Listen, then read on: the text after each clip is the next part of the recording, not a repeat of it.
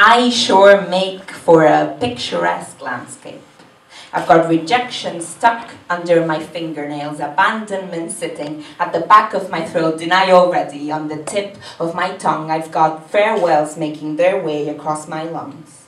I've got silence tattooed all over my ribs, making it impossible to explore this body without stumbling upon it.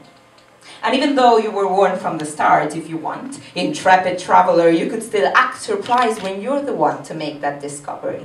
We can still call you the first colonizer of my virgin silent valleys. You can plant your flag and impose your strange language, decide this skin is mine simply because it looked empty when I found it, or because I won when I fought myself for it. When you got here, no one resisted you because our days as a violent people are long gone. All these volcanoes ran dry a long time ago, back when we grew tired from the melody of war, retired from fighting lava, and instead decided to let stillness be the one to drown us. I did used to love loud though, and violent. It was such a burning spectacle, but we don't talk about that anymore.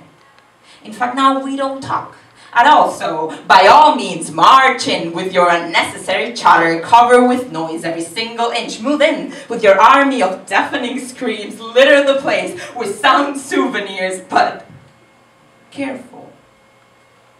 If you civilize with your endless sentences this sacred wilderness, if you cut down trees and set up settlements, if you play your music to my star-ridden skies, make them learn it by heart, if you disturb the peace I've skillfully grown inside,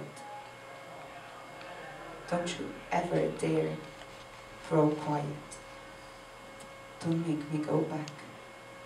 The second I hear silence, I'll start panicking, having flashbacks in the space between a word and the next, and flashbacks might start sounding a little too much like prophecies, and the future of my beloved home looking a little too much like its past, and this cycle might be natural, but it's pretty damn exhausting, so cautious.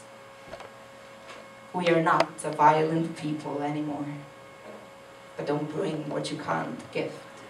Offer only what you can give, or suffer the consequences, disappearing silently into the mist.